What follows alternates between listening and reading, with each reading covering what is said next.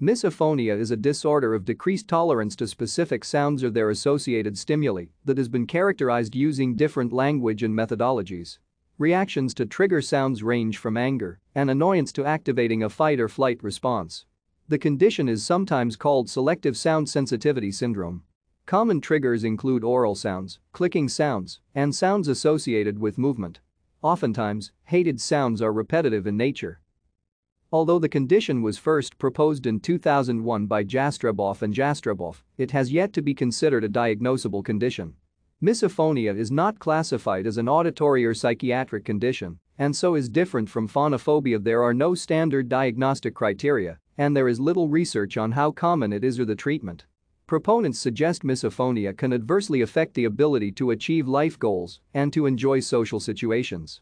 As of 2019, there were no evidence-based methods to manage the condition.